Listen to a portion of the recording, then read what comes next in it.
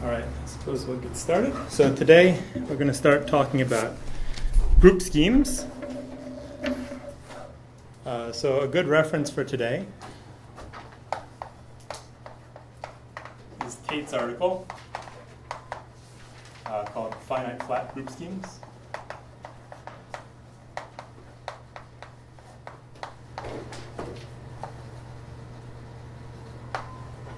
Which is in a book. It's in a book called Modular Forms and Fermat's Theorem.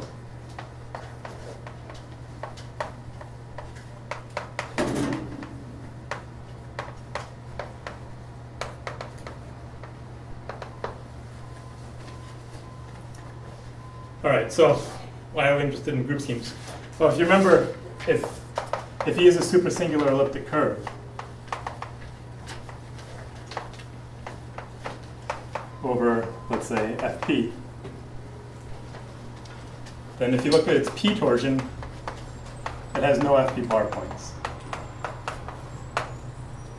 So by taking the Fp bar points, you get this thing which is a Gauss representation. You'd like to study it maybe through that point of view, but it's completely trivial, it's zero. But you know that E of p is a degree p squared subscheme of E. So there's a lot there in the subscheme. You just can't see it at the level of points.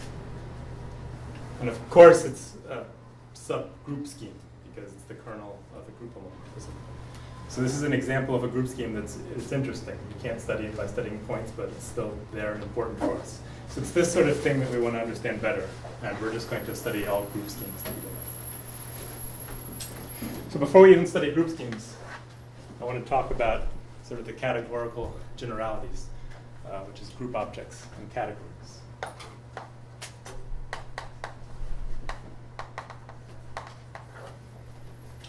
So let's start with C being a category. And for the moment, let me assume that it has all finite products.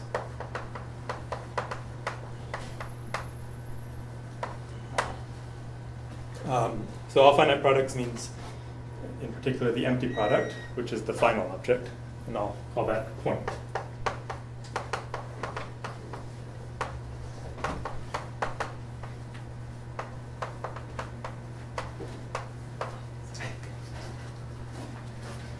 Okay, so a group object in C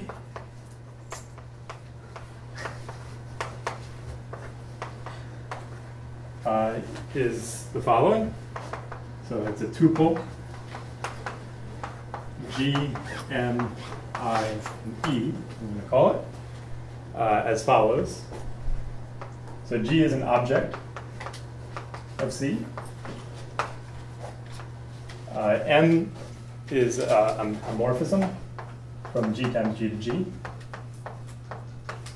which is called the multiplication map. I is a map from G to G, which is the inversion map. You should think of that as x goes to x inverse. And this last one, E, is a map from point, the final object, to G, which is the identity element, or maybe the identity section.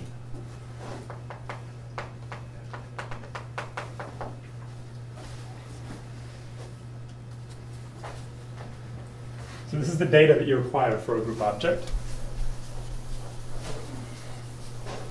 Then there are some axioms.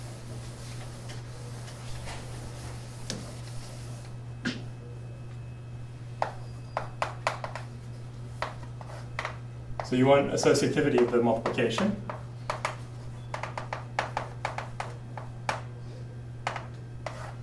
And the trick to these axioms is just to think about the normal axioms for a group and try to write down them without elements.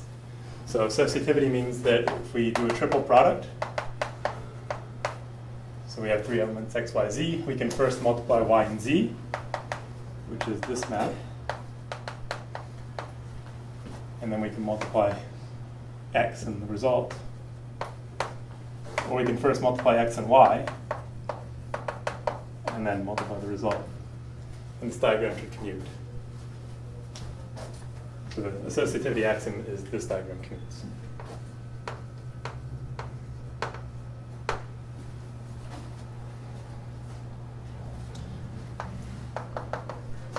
And then there's an axiom saying that the identity element is really the identity element. And what that, I mean, that means that if you multiply anything in G by the identity section, you should get the same thing back. So the way to say that categorically, well, G is equal to, or naturally isomorphic to, the product of G in the final element, the final object, just by the universal property of the final object. And you can map this via the identity map in E to G times G. So you should think of this composite map as like including X into X comma the identity element. And then you can multiply to get back to G. So that's like doing the product of X and the identity element. And the axiom says that this composite map should be the identity G. So this says that this identity section has the property of the identity for multiplication on the right. Of course, you also want the same thing if you switch the order of E and the identity there. And then there's the axiom for inverses. Okay, and so this says that if you start with G, so you think of an element X here, and then we're going to map it by the diagonal map to X comma X, and then by the identity in the inversion map to what you should think of as X comma X inverse, and then we multiply. So this is like doing the product of X with X inverse, and so this should be the identity, which means there's a universal map from G to the point that this diagram should commute. And again, this is saying that I is a right inverse. You should also have the axiom where I is the left inverse, which means switching these two. Okay, and this is the entire definition. Group object has this data and these axioms. Any questions? So if you apply this definition where your category C is the category of sets, you get normal groups. In other situations, you get other things.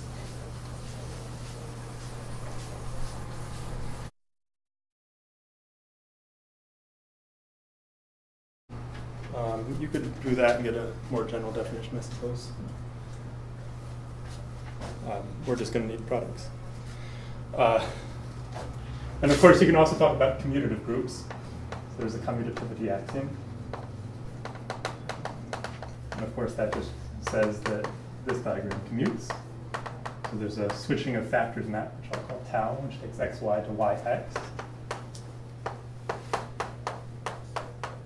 And you're commutative if this diagram commutes.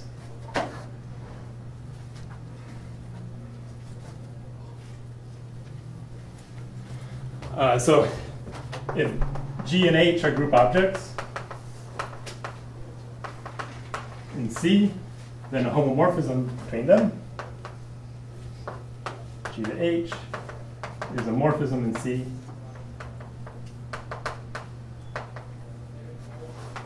such that all the diagrams commute to each other. I'm not going to write this one out.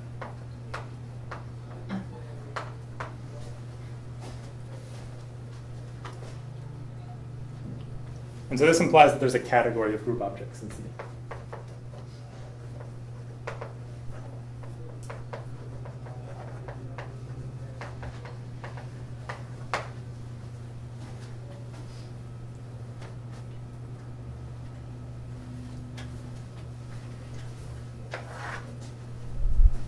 Okay, so an important point of view is the functor of points, especially when we're going to be talking about algebraic geometry.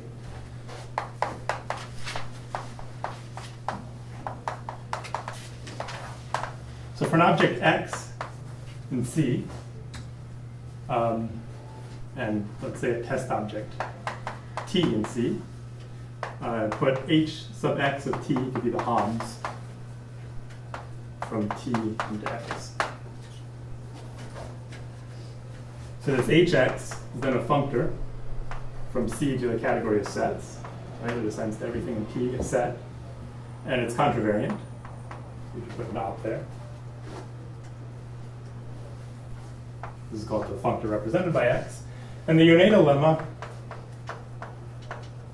says that, well, X is determined from Hx.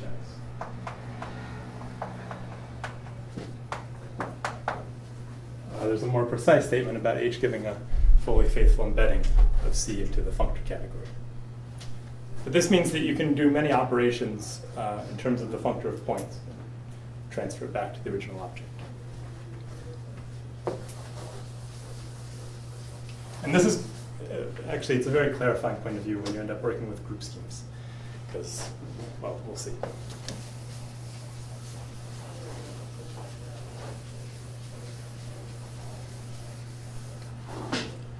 So if G is a group object, in C, then you can show that Hg of T is naturally a group in the ordinary sense. The multiplication map on G just induces a multiplication map on this set, and you can check that it satisfies the group axioms. And this is sort of why this functor of points view is useful. These group objects are kind of abstract things, but this lets you work with them in terms of just ordinary groups. So furthermore, if you have some map of test objects in C, then there's a pullback map from Hg of T prime to Hg of T. And this is a group homomorphism.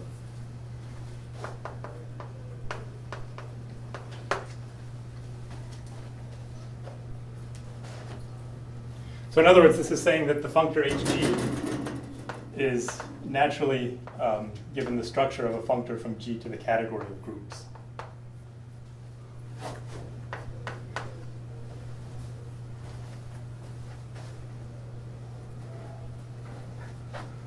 The converse of this is true as well. So if you start with an object G, if G is just some object in C, such that Hg of T has the structure of a group for all T, meaning you give some group structure on this set for every T, and F star is a homomorphism for all maps F in the category. If you have this structure, then G is naturally a group object.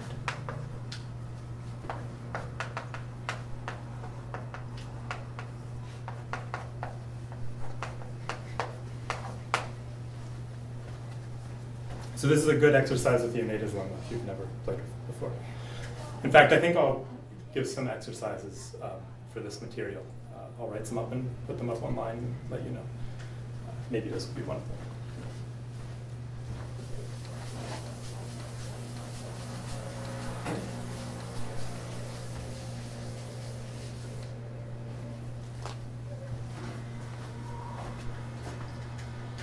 Okay, so the last kind of general thing I want to talk about is the notion of kernel and co-kernel.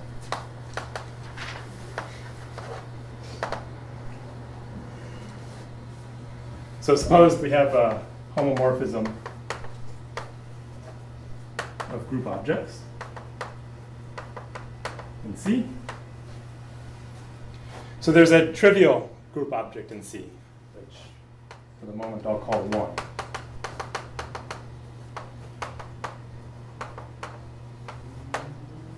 So the underlying object of C is the final object, and all the morphisms are determined. Well, one point I wanted to make about this representable functor point of view. This shows you that you can define, in giving G the structure of a group object is the same thing as giving Hg the structure of a group object in the functor category. And that's actually a more flexible definition because you can make that definition without requiring that C has products. The way I originally said it, you needed a map from G times G. But here you can get around that. So if your category doesn't have products, you can still define the notion of group object in that way. Okay, anyway, kernel and co-kernel. So we have this trivial group object in C, and like in the category of normal groups, this is both initial and final in the category of group objects, meaning it's what's called a zero object in category theory. So there's a notion of kernel and co-kernel whenever you have that. So the kernel of F is the fiber product with 1. Kernel of F is, well, you could say the equalizer of the two maps from G to H. One is F, and the other one is the trivial map. send everything to 1. I mean, this map is the map which sends the first map G to 1 and then 1 to H. So in other words, this by definition is the fiber product. The thing here. That's the kernel. And the co-kernel is the co-equalizer.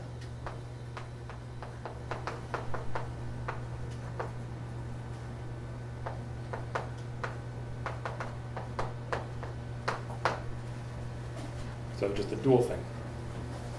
So if your category has fiber products or co-fiber products, whatever, then these things automatically exist.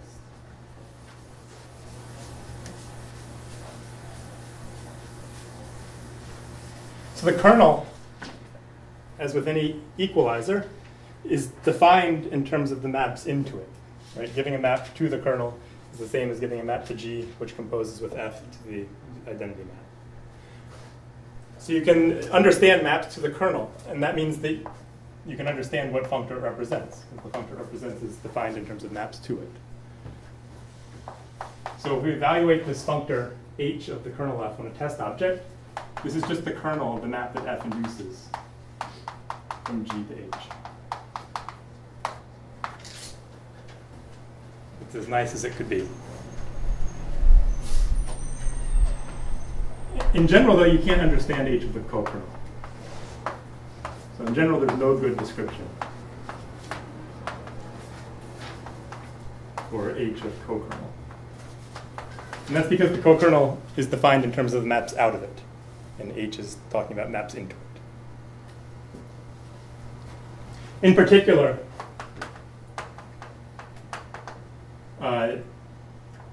it's not true that H of the co-kernel of F evaluated at T is the co-kernel of the map that F induces.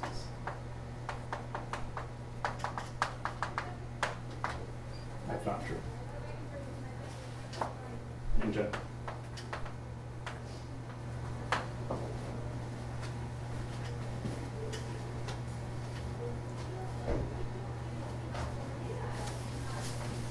This is one reason why co-kernels are more subtle. Okay, any questions?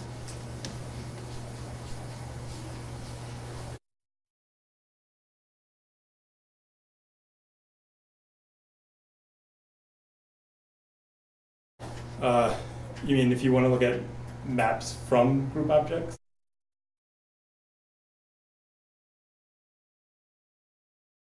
That's right, everything's going to flip around. Oh, it should be, if it's anything, it's co-groups, I guess. It's not going to be groups.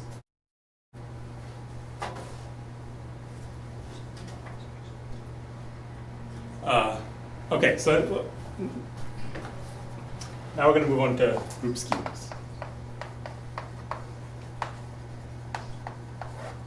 So the definition is obvious. So a group scheme is a group object in the category of schemes.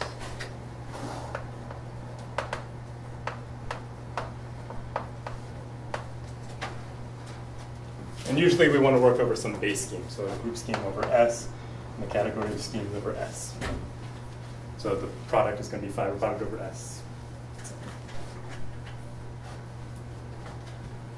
And so an example, one that we've already been working with, an abelian variety is just a group scheme, which is a variety, which is a complete variety.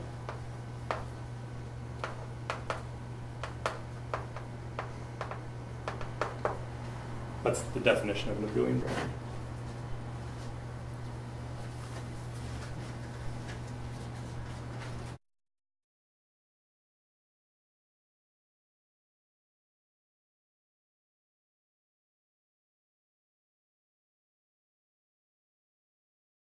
With what?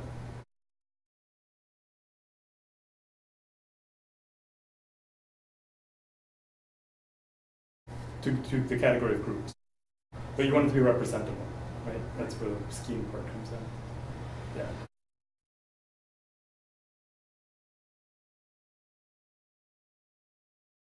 Instead of using affine instead of all of them. I think that just comes down to a theorem that the functor of points is determined by its values on affine schemes. So you don't lose information by restricting to affine schemes. So today we're going to be talking about only affine group schemes, which is the opposite from Buehling-Bardis. Buehling-Bardis are complete, can deal with affine and mostly finite group schemes. Finite's even much stronger than affine. Yeah.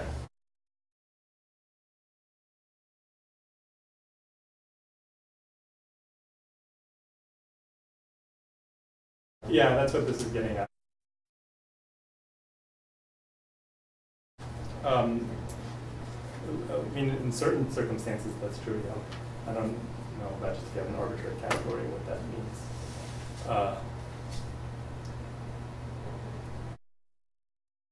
Yeah, I mean, the functor of points is Hom into the thing, right? Which is a left exact functor, and left exact functors to make with like all limit operations, and the kernel is a limit because it's a fiber product, so that's why you get this nice behavior. Okay, so you know that, let's work over a field K. Everything today is going to be over a field K from now on. So you know that affine schemes over K,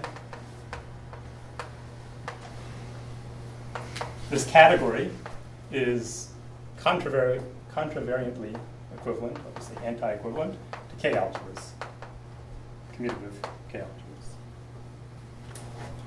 So since you have this equivalence of categories, you get an equivalence of group objects in the categories. So this says that affine group schemes, so an affine group scheme should correspond to, well, not a group object in the other category because it's an anti-equivalence, but a group object where you flip all the arrows around. So you might call that a co-group object.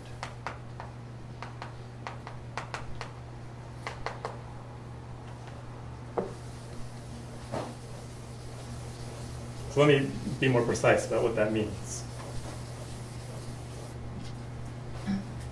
So suppose G is spec A, and G is a group. Well, you have the multiplication map on G. So that's a map of schemes from G times G to G. So under this equivalence, this will go to a homomorphism of K algebras from A to A tensor A. In this map here, I'm going to denote delta, and it's called co-multiplication.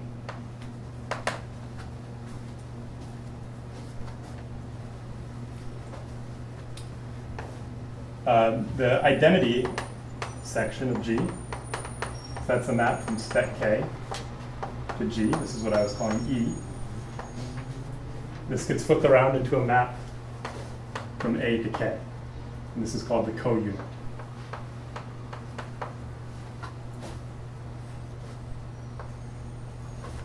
And then the inversion map, so that's a map from G to G. Well, that just becomes a map from A to A. And this is called the antipode.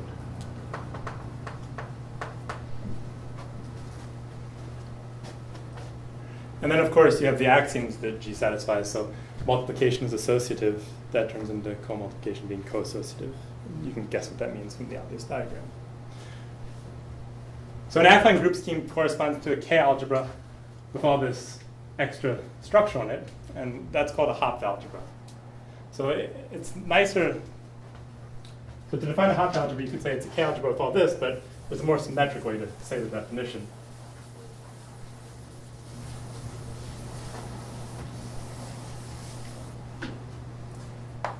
So definition, a Hopf algebra over K is a K vector space A with the following data. You want a multiplication map. So that's a map from A tensor A to A. You want a unit map. That's a map from K to A. Co-multiplication. That's from A to A tensor A. And co-unit. That's from A to K. And antipode. And that's from A to A. So it should have all of this. And then there are axioms. So such that, and I'm not going to write them out. Associativity, co-associativity, a bunch of other stuff. But the nice thing from writing it this way is that it's symmetrical with respect to flipping the arrows around. And the axioms are symmetrical as well.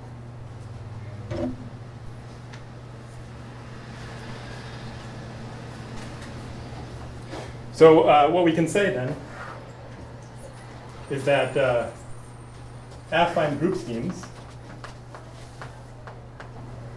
over K, this category is contravariantly equivalent to the category of commutative Hopf algebras over K. So in general, you don't have to have a required commutativity for Hopf algebras. But of course, if we're dealing with schemes, everything's going to be commutative K algebras. And then of course, this is all group schemes, including non-commutative ones. And of course, you have the commutative group schemes. So the commutativity condition here corresponds to co-commutativity over here. So there's that equivalence of categories as well.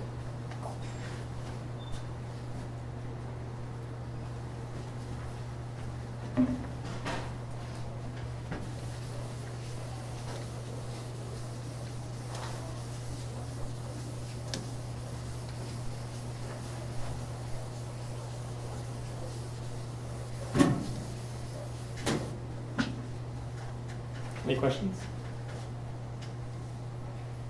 Okay, so let's do some examples. There's some basic group schemes everyone should know. So in what follows, I'm going to let T be spec R.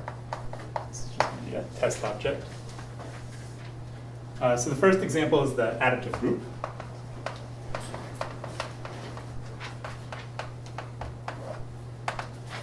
So it's denoted GA. And it's defined to be spec of K join T. So it's just isomorphic to A1 as a scheme.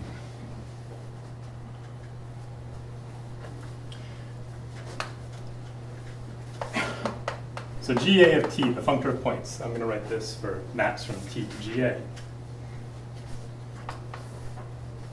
So this is canonically equal to just R. The ring of functions on T. And this is a group under addition.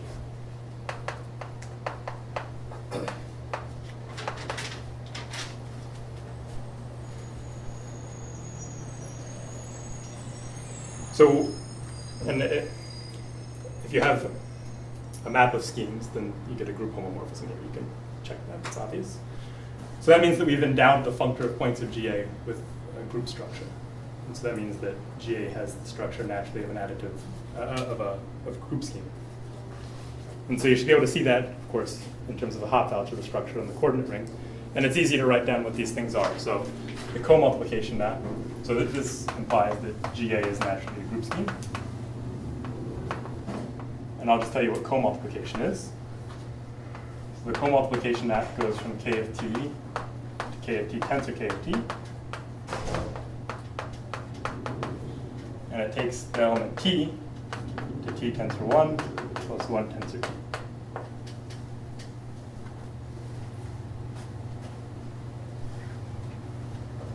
Okay, so quiz. Where does T squared go?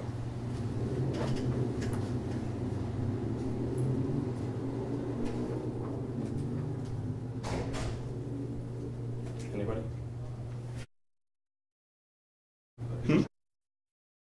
Tensors over K. What did you say?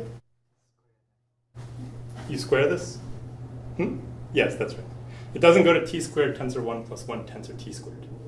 So this is a homomorphism of algebras. So you can figure everything out from that because T generates the algebra here. So T squared goes to the square of this thing. Don't make that mistake.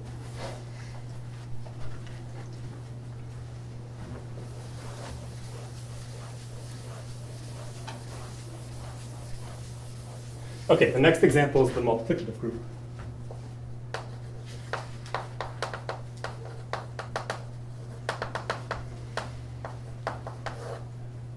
So this is denoted GM, and the scheme is K join T, T inverse, spec of that. So as a scheme, this is just A1 with the origin removed. its functor of points, gm of t, is just equal to the units in R. And this is a group under multiplication.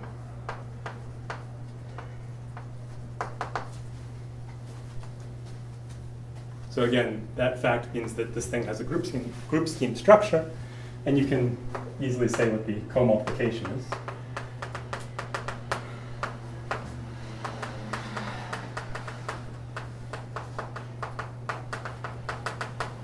It takes t to t tensor t. And you can figure everything out from there, because again, it's an algebra homomorphism.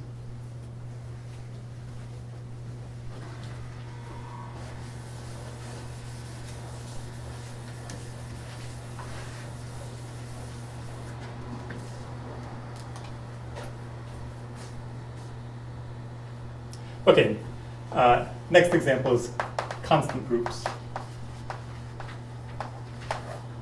So let G be just an ordinary group.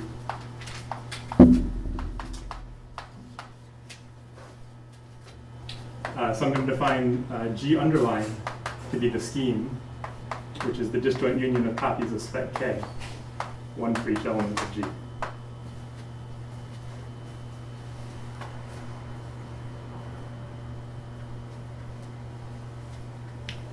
So giving a map from a scheme T to this scheme G, well, this G underline thing is just a disjoint union of points. So there's not really very many interesting maps. You have to collapse all the connected components. So this is the same thing as a map from the set of components, which we'll call pi 0, into just the set of components of this thing, which is just the normal group G.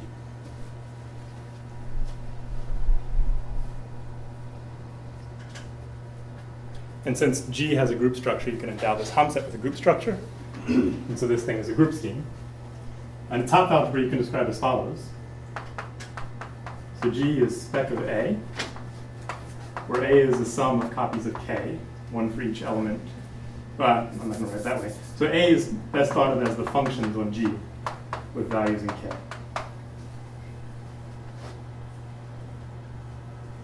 So the tensor product of A with itself is naturally identified with functions on G times G with values in K.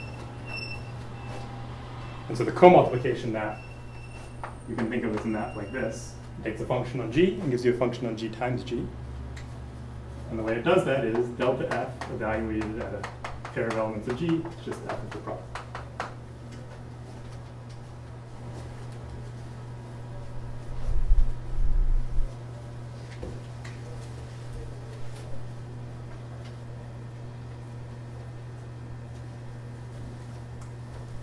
Okay, so here's another question for you. How does this functions on G compare to the group algebra of G? Are they the same or different?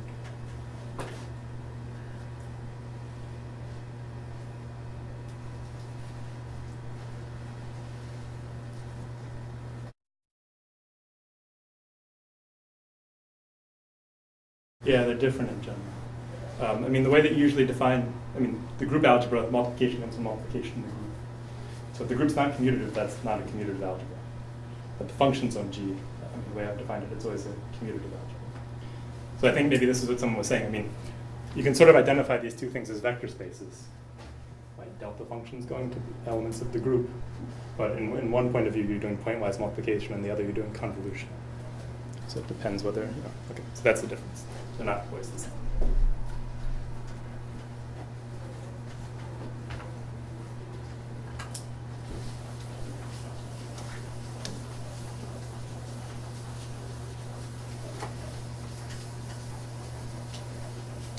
All right, another example that's going to be important for us is roots of unity. So this is denoted UN, the group scheme of nth roots of unity. Yes. Yeah. Base of G is fine, yeah.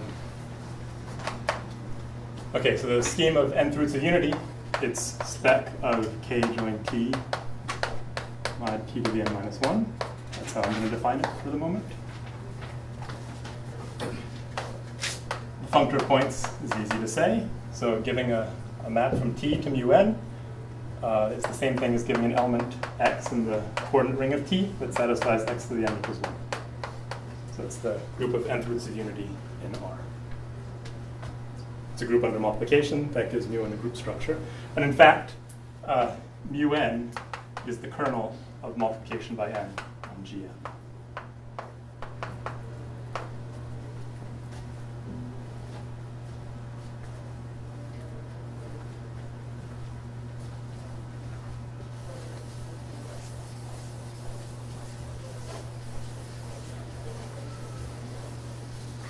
Okay, and one last example, which is in some ways the most interesting one, this thing called alpha p. So here we must assume that K has characteristic p. And alpha p is the scheme spec K join T mod T to the p.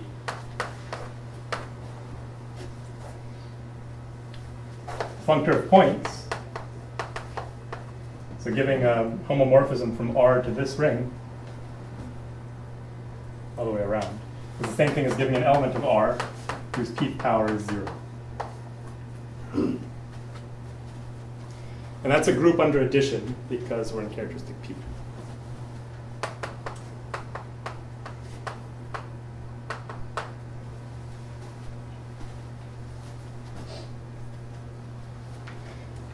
So the alpha p is a group scheme, and in fact, alpha p is equal to the kernel of the Frobenius map on Ga.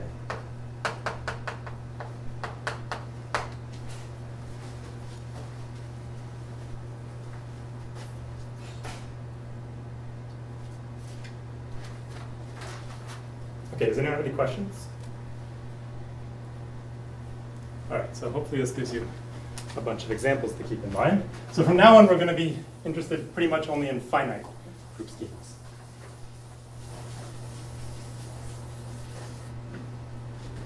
All right, so from now on, well, at least for this lecture, G is finite. I mean finite in the sense of scheme theory, so that means that its coordinate ring A is finite dimensional over our base field K. So we define the order of G to be the dimension of A.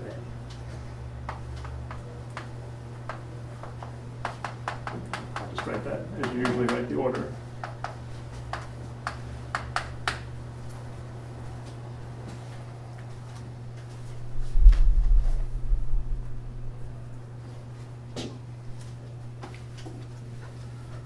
All right, so the first thing that I want to say is this theorem of Grothendieck about quotients, which I'm not going to prove.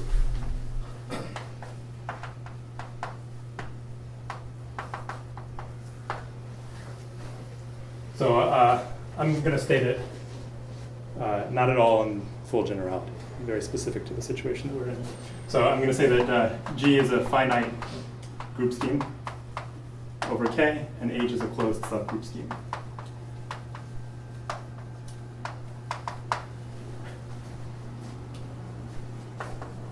Okay, so there's going to be 3 statements I'm going to make. So first of all, the quotient exists in the sense that I previously defined it, in the categorical sense. And the quotient is a finite group scheme over K. Oh, let me make it commutative. Right? Quotient's not going to be a group if it's not a normal subgroup. And the quotient exists, and it's a finite group scheme over K. Secondly, the orders work out as you'd expect. The order of G mod H is the order of G divided by the order of H.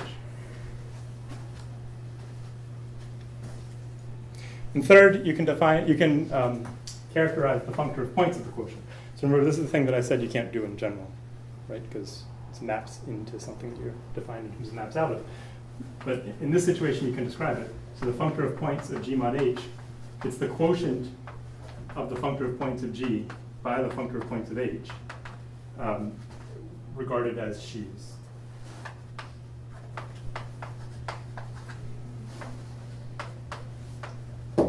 on, say, the big FPPF site.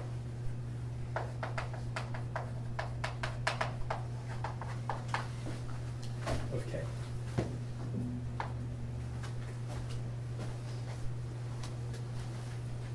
So let me say a little about what that last one means. It's not going to be very important for us, at least for a while. But I'll give you some idea of what it means if you don't know. So if you have some scheme X, then you get this functor HX in the category of schemes. It goes from schemes to sets. And so you'd like to know when is a functor representable of the form HX.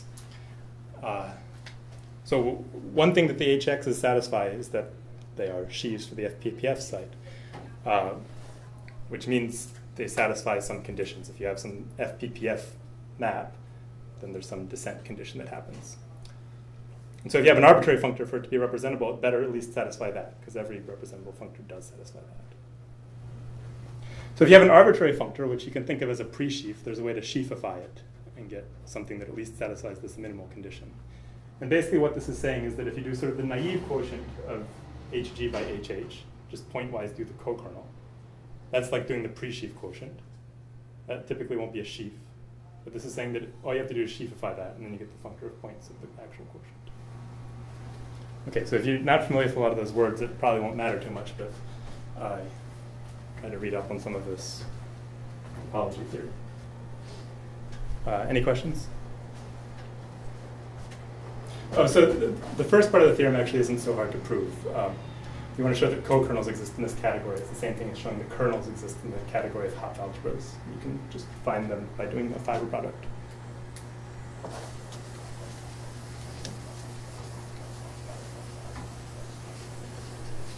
So we're just going to not worry about the proof of this and just use it. An important corollary is that the category of finite commutative group schemes is abelian.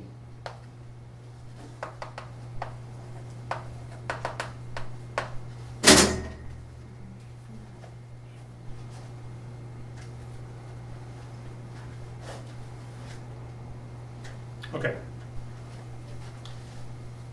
So now I want to talk about tau group schemes.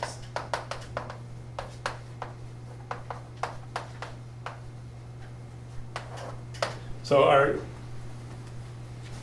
I guess the goal that we're working towards, well, I'm just trying to develop the theory so that we can use it, but we're trying to sort of understand the structure of group schemes, in general, finite group schemes. The tau group schemes are the easiest ones. Whenever you see the word tau, you should think this is going to be very easy. So it's the category of a tau group schemes admits a nice description. So that's what I'm going to recall now.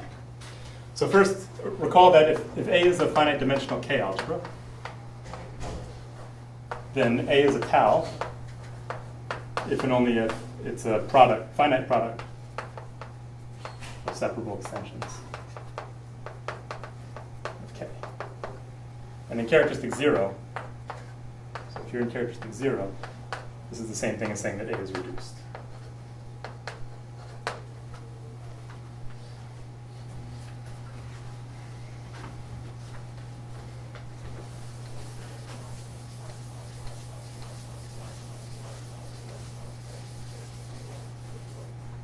So suppose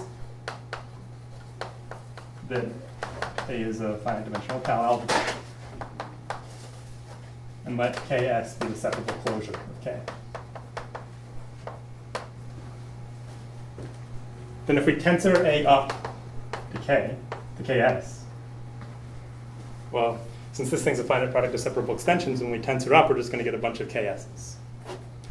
So this is going to decompose as some product of Ks's over some index set, X and some finite set tau. And so if you actually think about doing this, like imagine A is a field. Like imagine you're joining the square root of 2 to Q. And we tensor up to Q bar. So you have Q join root 2 tensor Q bar. So now I'm saying that that's isomorphic to Q bar times Q bar as rings. So to actually carry out that decomposition, you need to find the idempotents in the tensor product. And they're going to involve root 2's in some way, right? You're going to have to write down some formula of root 2's and stuff. And so that means they're not going to be defined over Q, and so the Galois group is going to move those idempotents around. The set I is basically the set of minimal idempotents. So you're going to get a Galois action. GK is going to act on the set I.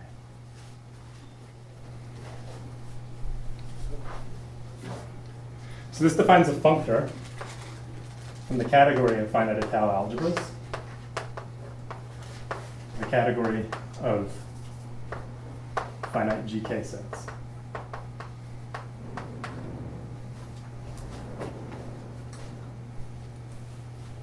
You can go the opposite way as well. So suppose we start with a finite GK set I.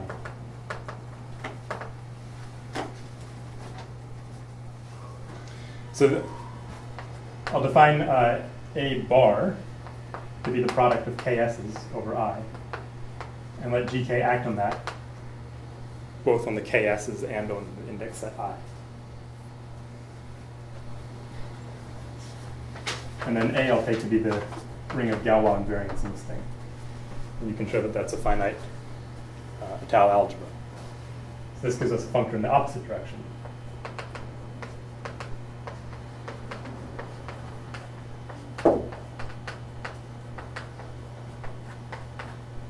Let me call this one phi and this one psi.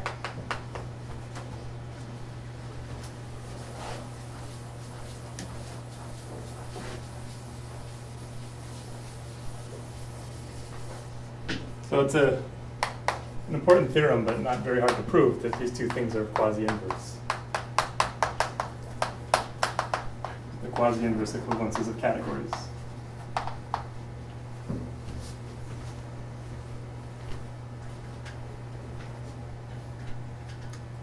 So that's a good exercise you should do if you haven't thought about this stuff before. So a corollary, just sort of a rephrasing of this theorem, is that the functor from finite étale schemes over K, the finite GK sets, a functor which takes such a scheme X to its set of KS points is an equivalence.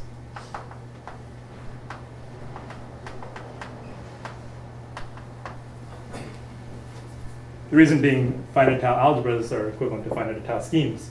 And this functor phi, which takes algebra A to the set I, well, I is just the set of KS points. So that's why it works like this.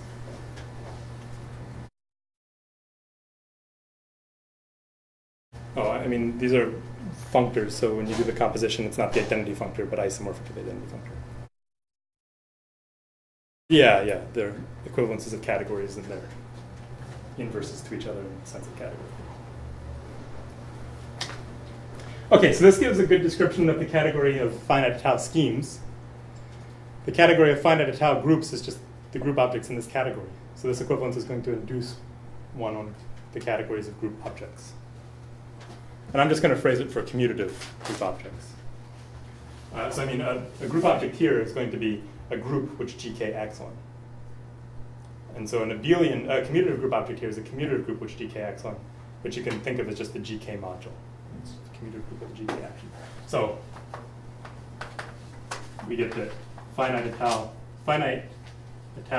commutative group schemes are equivalent to finite GK modules. The functor being, take a group G and send it to its KS points.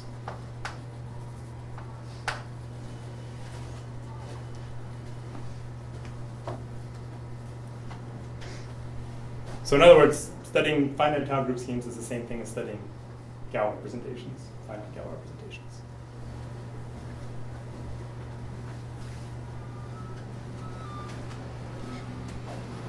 And this is part of the reason why, when we were thinking about elliptic curves, we were able to get so much information out of the Galois representation attached to torsion, because it's not really for getting much information in the calculus.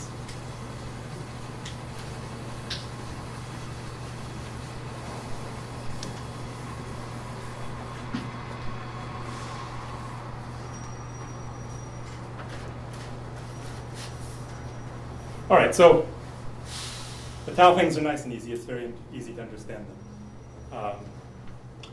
The first thing to say about the non-étale case is that you can sort of split off an étale piece canonically and get some other piece. And this is what's called the connected étale sequence.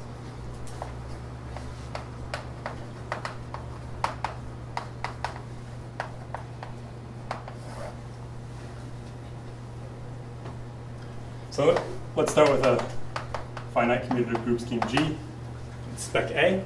So A is an Artinian K algebra. It's finite dimensional over K. And so it decomposes into a product of local Artinian algebras.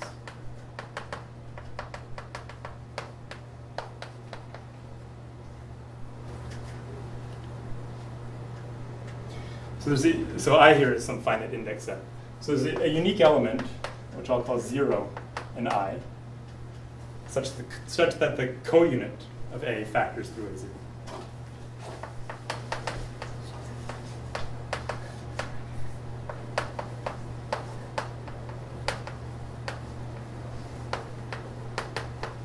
And I'm going to define G0 to be spec of A0, which is a closed subgroup of G. This is called the identity component.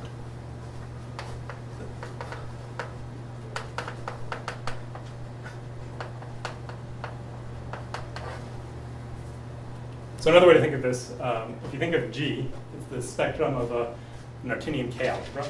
So it's a scheme. So its underlying topological space is just a discrete set of finite limited points. And then there's some possibly reduced subscheme structure on each one of those points.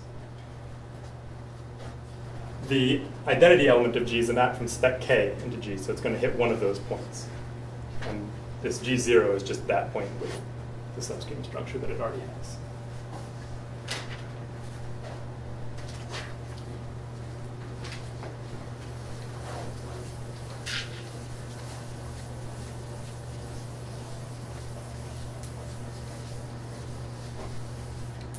All right, so I'm also going to let A sub tau be the maximal tau subalgebra of A.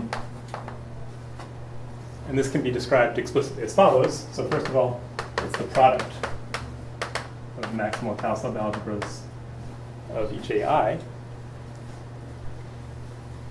And this thing, in the local case, is the separable closure of K in AI.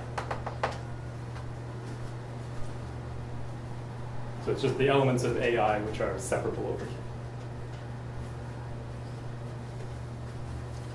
I'm going to let G et al. Be the spec of this subalgebra. So it comes with a map from G to G et al. Because et al is a subalgebra.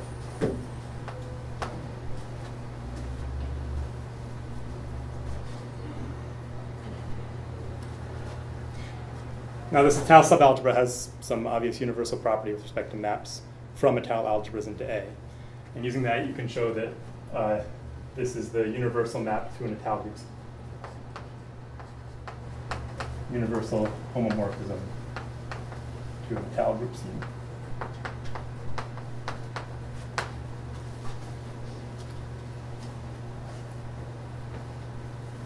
And I should have said here, so this G0 is connected because it's spec of a local ring.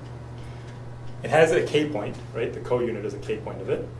So it's connected and has a rational point over the base field, which means that it's geometrically connected. So G0 connected plus has K point implies geometrically connected. And that implies that G0 times G0 is still connected, since it's geometrically connected. And so that means that if you look at the multiplication map, and that's G0 times G0 into G, it has to actually go into G0. Because it's going to, of course, hit the identity element still. And since it's connected, it has to go to that connected component. So this implies that G0 is a subgroup of G. I meant to say that before. And similarly, you can show that by some property of the maximal tau subalgebra, commuting with tensor products, you can show that this thing is a quotient group of G. So, well, I guess I already said implied that G tau has a group structure.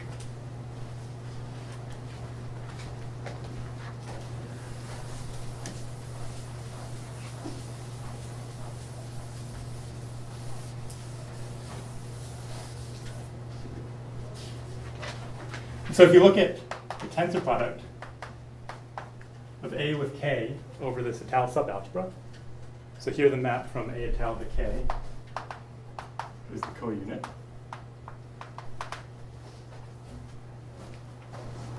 So if you think about what this is, it's the maximal quotient of A,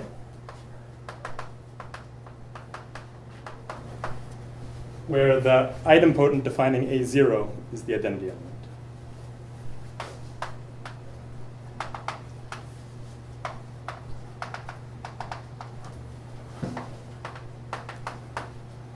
And so you can show from this description that it's just equal to A0. The natural map from A0 to this thing is an isomorphism. And this tensor product, of course, is the fiber product of this map with the 0 group scheme going into G et al. I mean, it's the kernel of this map. So this shows that the sequence from G0 to G et al.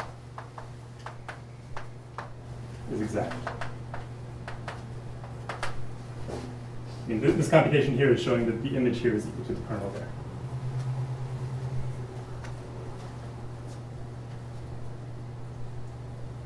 And so this is the connected et al. Sequence.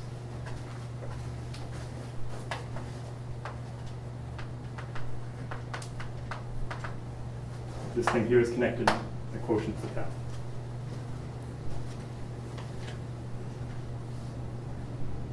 So this sequence lets you split up the problem of understanding G into understanding connected groups and understanding et al. Groups. And we already understand et al. Groups. They can be described in terms of Galois representations. So this lets you focus on connected groups.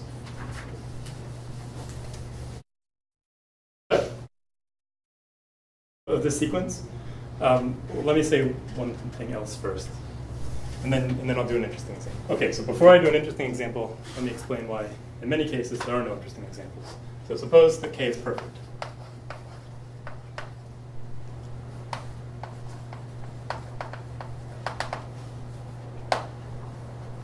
So perfect means that every finite extension is separate.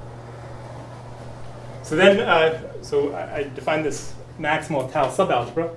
So AI et al. Was the separable closure of K in AI. That was the definition. Since K is perfect, this is the algebraic closure of K in AI. And so it maps isomorphically onto the residue field. AI is a local ring.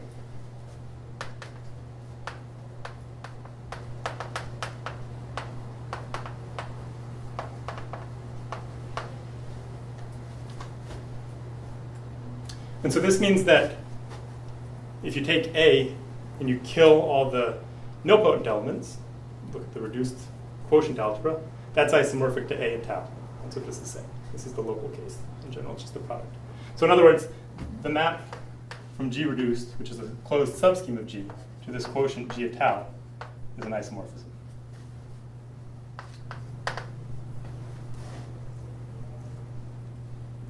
And since K is perfect, the product of two reduced schemes stays reduced. And because of that, G reduced is a subgroup of G. K perfect implies product of reduced is reduced. And that implies that the reduced subscheme is actually a subgroup. Right, because G reduced times G reduced is reduced, so the multiplication map to G has to factor through G reduced. That's why. So this is a subgroup of G, and it maps isomorphically into this quotient. In other words, that's a splitting, right? So this splits the connected et al. Sequence.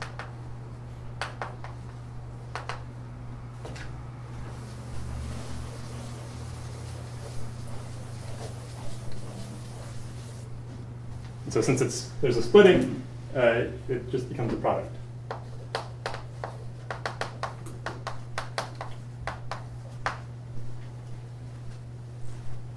I'm assuming we're in the commutative case. If you're a lot of these results I'm saying still hold for non-commutative things, then you get a semi-direct product.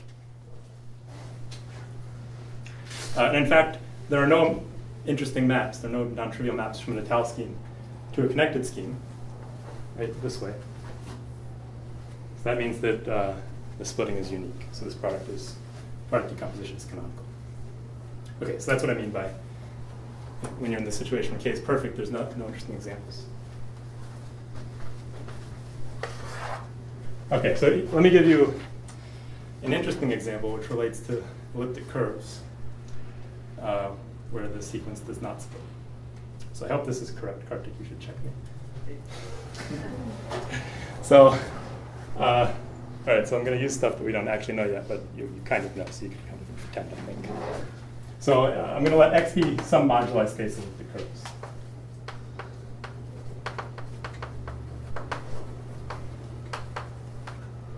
Over the finite field Fp. So for example, you could take X0 down.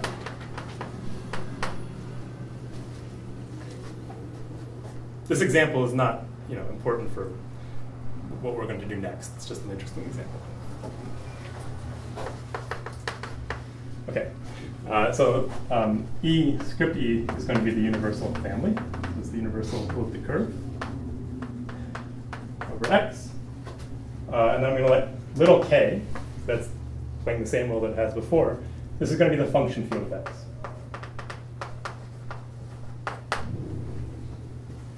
So X is a curve, it's a modular curve, so this is going to be an extension of Fp with transcendence degree 1. And non-script E is going to be the generic fiber of this family.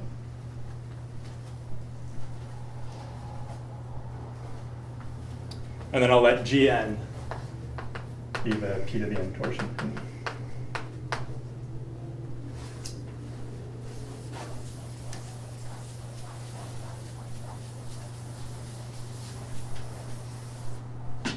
Okay, so first of all, E is not defined over the algebraic closure of Fp.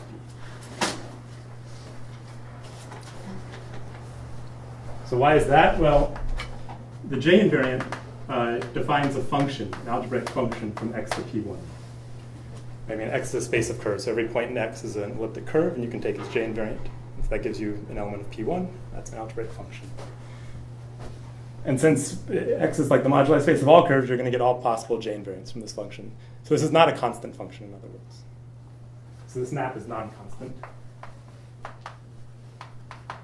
And that implies that J, as an element of the function field, is transcendental over Fp.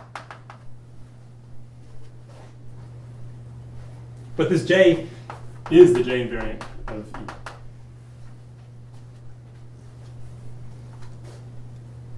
Sort of by definition. So this J invariant is transcendental over Fp, so that means that property is the J invariant that E can't be defined over Fp bar.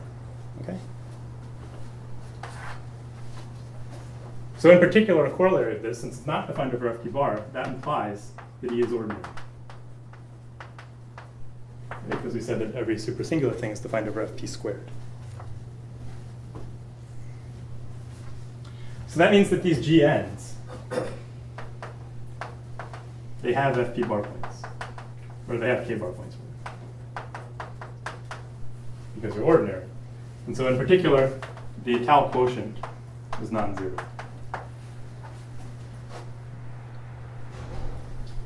Of course, since Gn is p torsion, it's not reduced. We know that. So Gn is not reduced, which means that it's not a tau. Sorry, yeah, Gn is not reduced, so it's not a tau. So its identity component is also non-zero. So the two pieces in the connected to tau sequence for the Gn are both non-zero, is what I'm saying. And now I want to say that the sequence is actually not split, at least if n is large.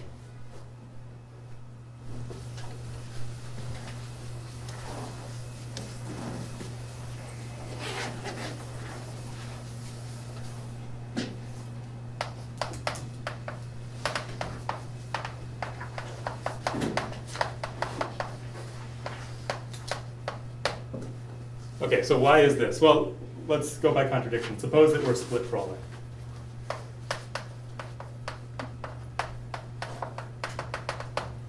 Sorry, connected to tau sequence for Gn is not split. So suppose that Gn is the product of its connected component and it's a tau component for all that.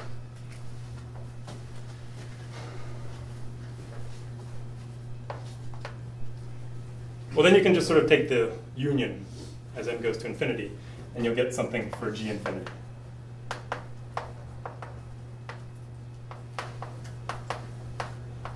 So this G infinity is just everything that's p to the n torsion for some n. It's called the p divisible group of the curve. And you can show that these two pieces would have to be p divisible as well.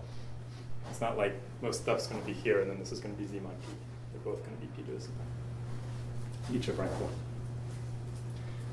And so since you have this product decomposition, you can define interesting endomorphisms of this group scheme. Right? You can do multiplication by 1 here and multiplication by 2 here, and that'll be an endomorphism of the group scheme. So the endomorphisms of this thing are going to contain zp plus zp. That's what I just said. You can act by 2 different numbers on these 2 different things. And you can act by p-adic numbers because they're p-divisible groups. And I think you can actually show that it's zp. I mean, I just said the containment, but I think it's kind of clear that you get an equality here. Okay, so what does this tell you? So the endomorphisms of the p-divisible group are large. Well, there's a map from the endomorphisms of E. I mean, if you have an endomorphism of E, of course it preserves all the p torsions. So it's going to induce maps of these p-divisible groups.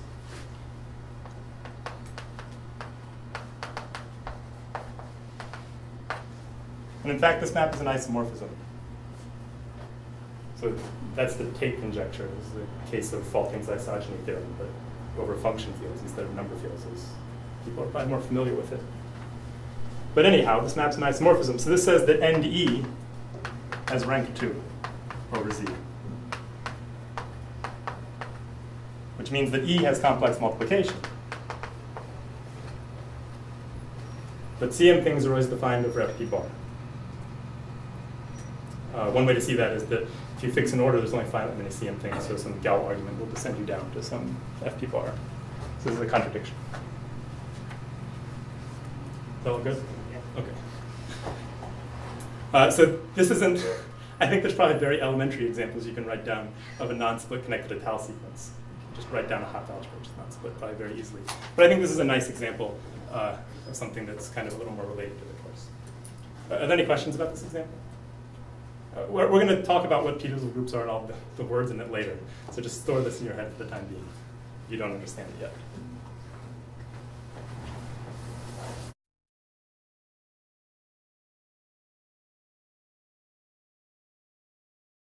Yeah, so I mean, in this situation for endomorphisms of abelian varieties, I think it's known for any field that's finitely generated over its prime field. Oh, sorry, before Faltings, was it known in this situation? I don't know, do you know? Okay, I'm not sure. Tate proved it over finite field. About function fields.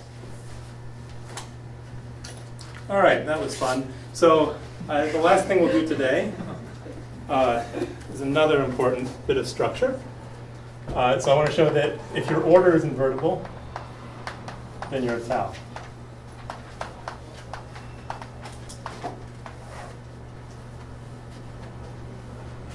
Okay, so this will be back down to earth. All right, so as always, G is spec A. A is a finite dimensional K algebra. So the co-unit is an algebra homomorphism from A to K. And I'm going to let I be its kernel. So that's some ideal of A. And this actually splits the map from the unit into A. So this gives you have a decomposition. A is the direct sum of K and I. I'll let pi be the map which takes A and projects onto I and then onto I mod I squared.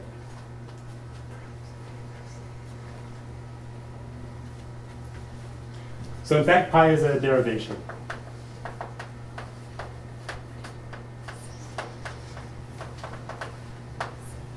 This is an easy exercise. So it satisfies the Leibniz rule. That's what I think. And to see that, you just take 2 elements of A and write them under this decomposition and look at what their product looks like.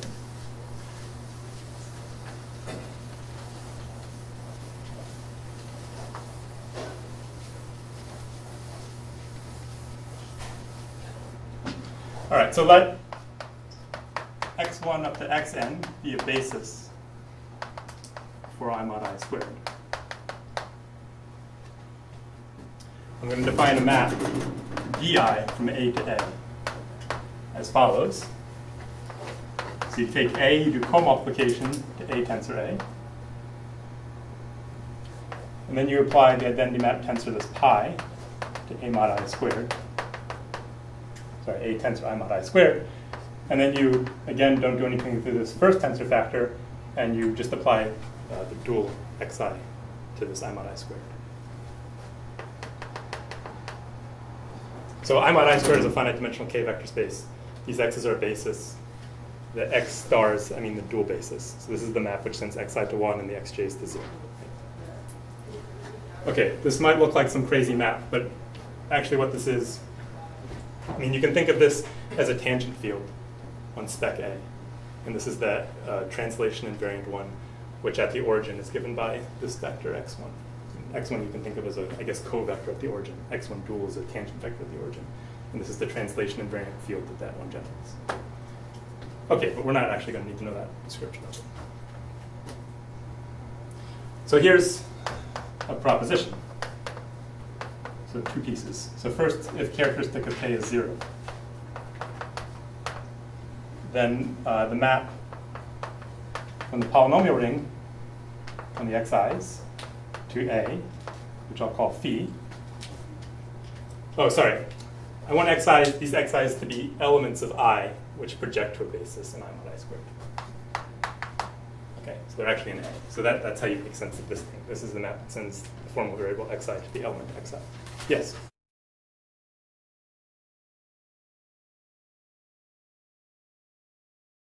The tangent bundle on spec, the cotangent bundle of spec A, I mean, as like a coherent sheaf. The omega 1 of A is isomorphic to A tensor I mod I squared, actually. I mean, I mod I squared is the tangent space or the cotangent space at the origin. And then I'm saying that this omega 1 is, yeah, trivial bundle. And that's the fiber at the origin. Okay, so if the characteristic of K is 0, the statement is that this homomorphism, I mean, by this phi, I mean the algebra homomorphism, which takes this variable to the element xi. So this homomorphism is an isomorphism.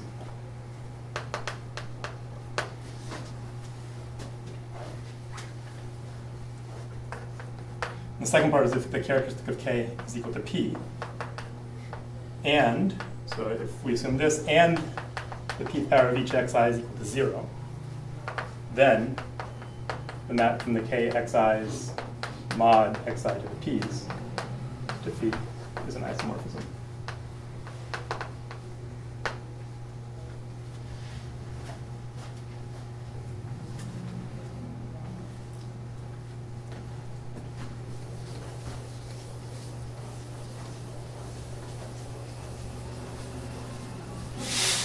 Okay, so here's the proof. So Nakayama's lemma implies that phi is surjective. The hard part is, why is phi injective? Phi is the algebra map that takes xi to xi. Okay? So since the xi map down to a basis of I mod I squared, Nakayama's lemma say that they generate the algebra. So that means phi is surjective. Okay, so the key observation for injectivity is this is neat. So you have that. So you can first differentiate in either of these rings with respect to xi, and then map down to phi to a. And this is equal to applying the derivation di and then doing phi. Sorry, I got that backwards. Applying phi and then doing di. So why are these two things equal? Well, they're derivations from this source thing to this target thing. And they agree on the generator's xi. Right? So if I stick in xi to this, here I get dxi by dxi, which is 1, and apply phi, and I get 1. And if I do over here, here I get phi of xi, which is xi, and then I apply di to it, and I get 1. Well, I guess you have to do that little computation. Di of xi is 1. And di of the xj's is 0. So it's obvious that both sides agree when you plug in the xi's. And since they're derivations and the xi's generate the algebras, that means that they agree. So reason is they agree on the xi's, and the xi's generate as an algebra.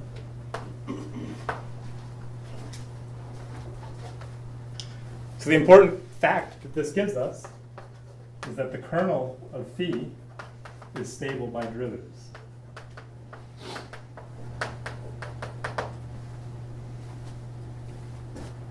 Right, if I have some f and phi of f is 0, I want to do phi of df, it's equal to d of phi of f, so it's 0.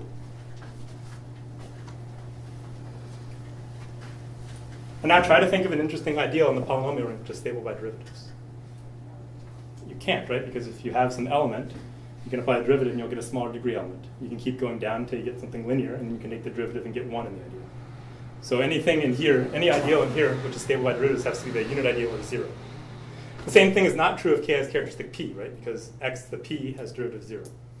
But in this ring, we've killed everything that has bigger than p's. So the same reasoning still works. So this implies that the kernel of phi is 0. And that gives us our isomorphism. Okay, so what's funny about statement A?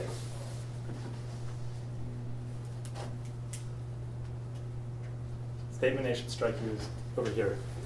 This is an isomorphism. That should strike you as odd.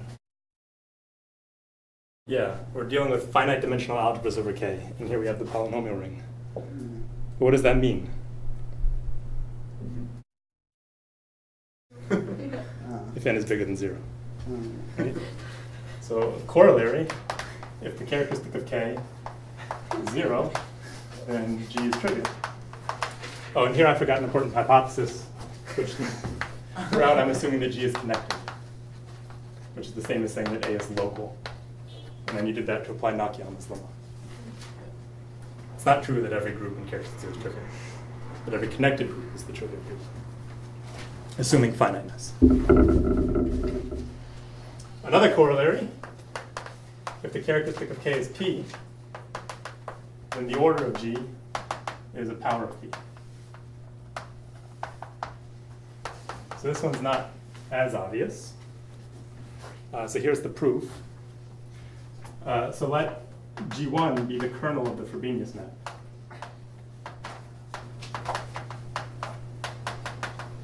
Okay, so I didn't actually discuss this Frobenius map completely in this situation, but it's always a group homomorphism. So its kernel is a nice closed subgroup. And let G2 be the quotient.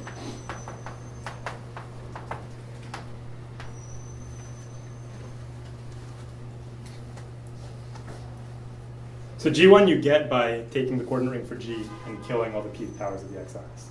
I guess that's an exercise you should do. But the point is that you can apply B to G1. You can't necessarily apply it to G because it might not be true that every element has p power 0. But this G1 does satisfy that.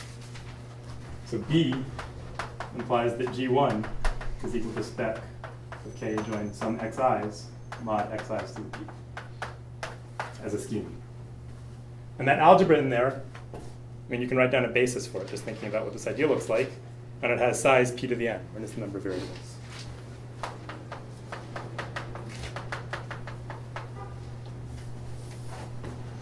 And since the size of G, cardinality of G, I should say order, the order of G is the order of G1 times the order of G2.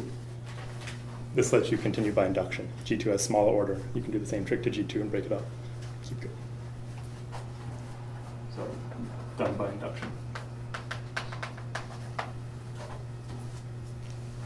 Does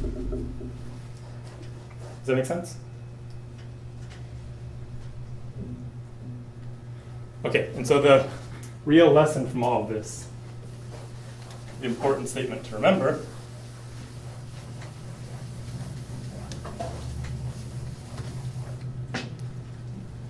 I'll write it as a proposition. If G is a finite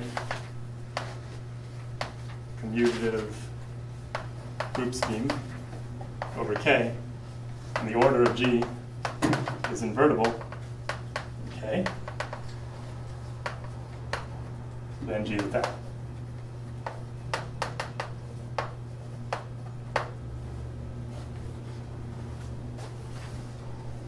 And the reason is to apply the connected Étale sequence, right? And so if you look at the kernel In the G0 that's connected and the order is invertible.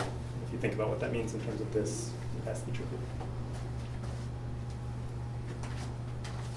And this doesn't actually require commutativity. People can Tate's article inclusive. Okay, so this is important. This is why when we're in characteristic P, and we look at the L torsion of elliptic curve, it behaves so nicely. I guess we already knew that that situation was a tau, but this kind of implies it for free. Okay, so are there any questions? This is it for today. All right. So next time, we'll do a little more on group schemes over fields, and then we'll talk a little about group schemes over DVRs.